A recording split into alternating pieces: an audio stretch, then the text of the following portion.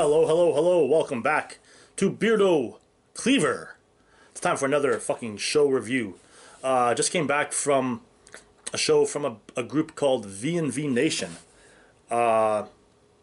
They're officially a two-piece from, I think, Ireland originally, but now they're based in Germany.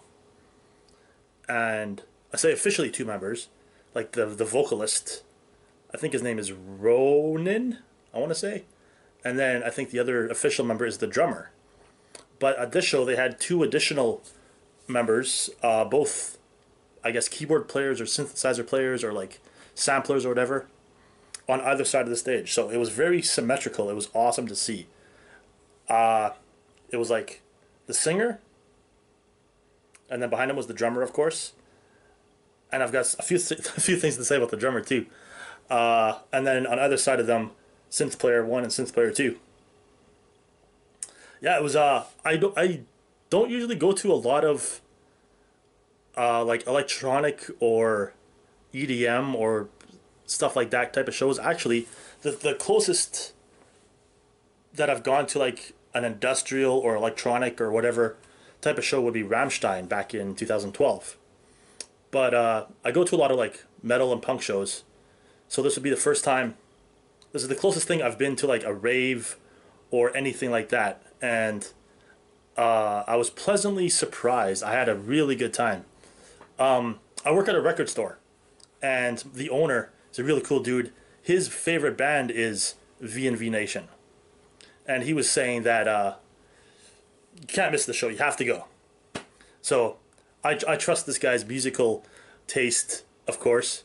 So I thought, well, what the hell? Might as well go. Nothing to lose, right? So I went.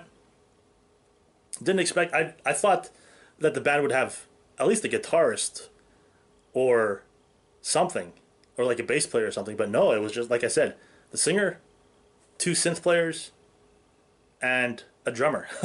And it was cool watching the drummer because he didn't have a traditional kit. He had like an electronic drum kit, and he wasn't even sitting down at that. He was standing up and not playing the kick drum at all. He didn't have a kick drum. He just had like the snare, 2 or 3 toms, like rack toms, and he had a few cymbals. I think they were like acoustic or like real cymbals as opposed to electronic cymbals.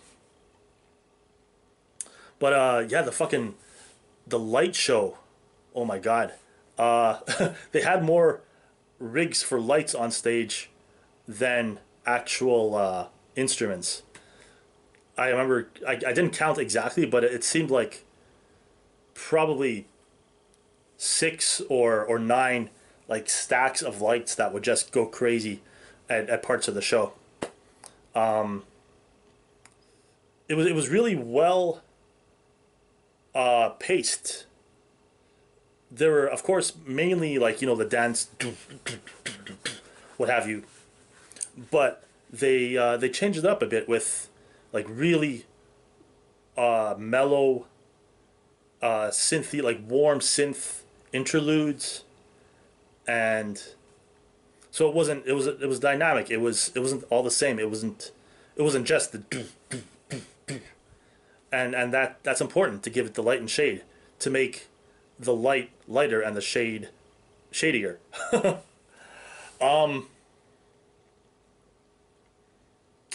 The opening act was a dude who goes by the name of Ivardensphere, and I think they were a two-piece before, and now they're just like a solo act, kind of like 9 Inch Nails, but 9 Inch Nails is like of course it's Trent Reznor's project, like it's his baby, and he's like the dictator or whatever in that band.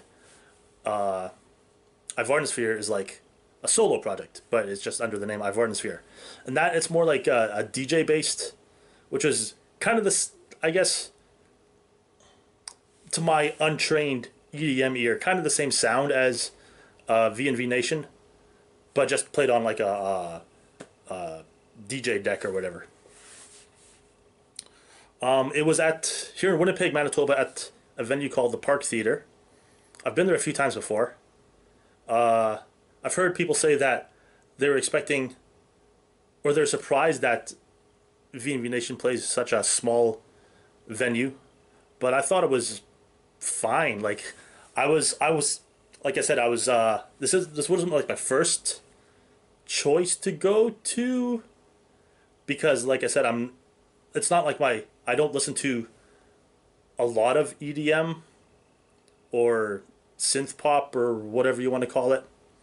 So I wasn't expecting much, and I came right from work. Like, the record store closes at 8, and I fucking booked it out of there.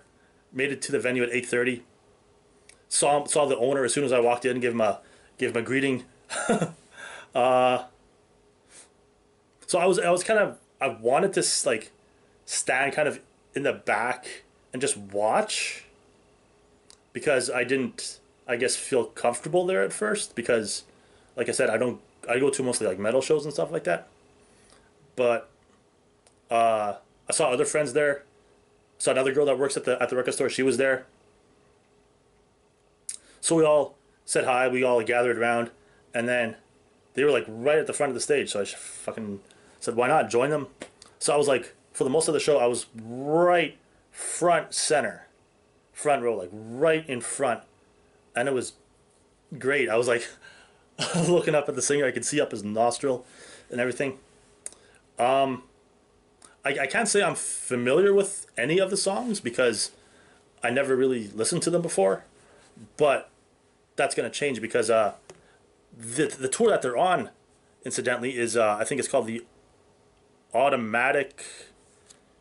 It says on the t-shirt here. Yeah, I bought a CD, VNV Nation Automatic.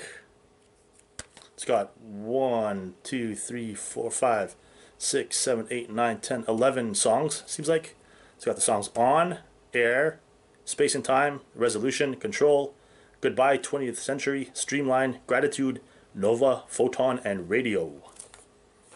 And then I bought this t-shirt here. That's the front. Got the VNV Nation there. Yeah, it's the Automatic Empire Tour, where I guess they played the albums Automatic and Empire all the way through. I don't know if they played it like in sequence, but I'm pretty sure they played all the songs from both albums. And here's the back, and you can see the tour dates there. So apparently we're the second stop of the tour, because the first stop was Minneapolis on August 8th, and Winnipeg is the second stop, August 9th. And then they're on to Edmonton day after tomorrow, and then the last stop would be Madison, Wisconsin, October 15th. Wow, so that's like a 2-month long tour. That's impressive. Unless they're taking a break sometime in there that I can't see. Oh yeah, here they are. They're taking like a 3-week break beginning of September. Cool. So I definitely want to keep listening to VNV Nation, and I want to kind of discover other bands in this genre, because I play keyboards in a band called Cerulean Skies, and we're more like prog rock, you could say. And I just want to like broaden my musical horizons and listen to as much as I can. And I'm really glad I went to this show, because I don't know if it was a religious experience, but it felt close to it. Like, I felt like I was gonna cry a few times, because the singer's lyrics were so like positive and life affirming, and just like it was so great to like to hear that and see that, because a lot of metal shows are like gloom and doom and fucking shit like that. And not that like the crowds at both shows are pretty much friendly, but I'd say the crowds at this VNV Nation show are friendlier, I guess, because they're not like mean, tough metal dudes or whatever. So yeah, if anybody has any recommendations of what I could listen to next, or like other albums by VNV Nation or by Ivordin Sphere that I could listen to, please comment. Another thing about Ivardensfear, I think back when they were a two-piece, they played the record store that I work at now. Like, I didn't work there back then. I think this was back in, like, probably 7 years ago, I want to say, roughly. Give or take a few years.